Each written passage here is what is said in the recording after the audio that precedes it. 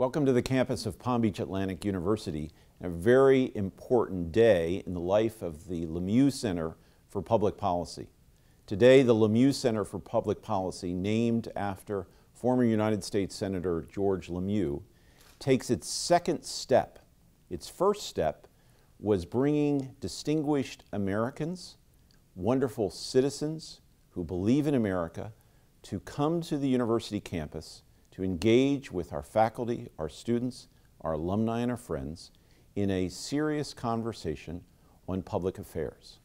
Today, we're pleased to announce that second milestone for the LeMieux Center for Public Policy. That second milestone focuses on our students. And we are pleased today to announce the inaugural LeMieux Fellows. Dr. Not yet. Good clip, good clip.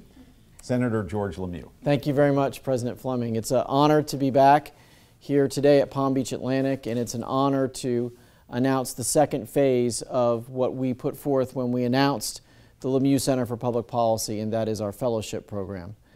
The purpose of the fellowship program is to allow students to work with their faculty as well as to have an opportunity for me to work with them on an issue of great public importance, something that's either facing Florida, the nation, or the world. And the goal is that these students, with this time of research and study, will have the opportunity to present a paper to the student body as well as to the community that will hopefully find some answers to these challenges and opportunities that face our state and our country. And I'm pleased today to announce the first two LeMieux Fellows, which for me is just a great personal moment of pride and joy. We had a great group of people who submitted for this fellowship.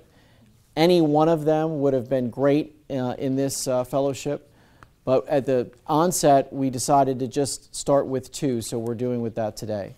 So I'm pleased to announce that Emily Hardman and Peter Copan are going to be our first two fellows. Emily has taken on the project of looking at American exceptionalism as it deals with foreign policy.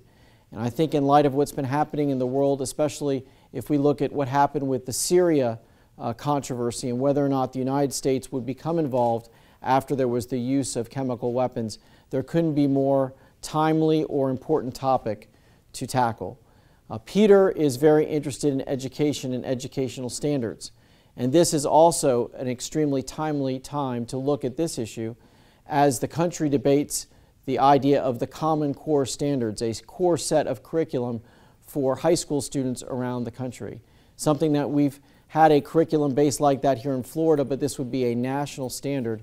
And we'll be able to look at that while lawmakers, while civic leaders are looking at that issue at the very same time. So we will start in the beginning of the year along with a faculty advisor for both Peter and Emily, and we'll work together to try to come to some good answers to these two questions before the spring semester is over.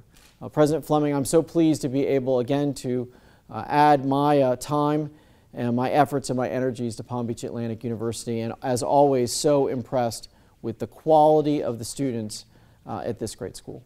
Thank you, Senator. Thank you, Thank President you so Fleming. very much. Congratulations. Congratulations. Allow me to invite our two LeMieux Fellows to step forward on this very historic day in the life of the LeMieux Center for Public Policy and Palm Beach Atlantic University. This is a new breakthrough, and we are so honored to be working in this mentoring relationship. One of the themes of Palm Beach Atlantic University is an engaged learning environment, and the LeMieux Fellows are at the top of the list of engaged learners. Senator, thank you for serving as a mentor to Emily Hardman and Peter Copan. Let me invite both of you forward so that we can personally congratulate and thank you for what we know will be serious research and wonderful solution finding. Congratulations. Peter, look forward to working with you. Congratulations. Thank you. Emily, congratulations. Senator Look LeMieux. forward to working with you. I'm really excited. Should be great. We're going to picture. Sure, why don't we get the two Thank you all for coming today, and I know that you will be supportive of Emily and Peter in their spring term semester research.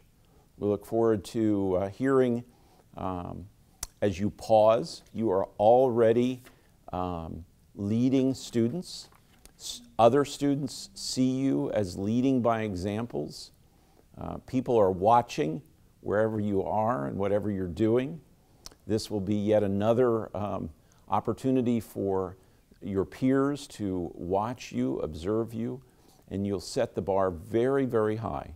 High standards will be the result of your research with Senator LeMieux.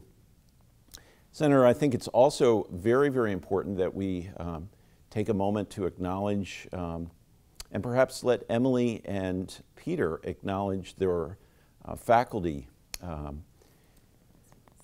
helpers, their faculty guides. And so, Emily and Peter, would you just stand where you are? And actually, why don't you come both forward again? And why don't you introduce your faculty mentors?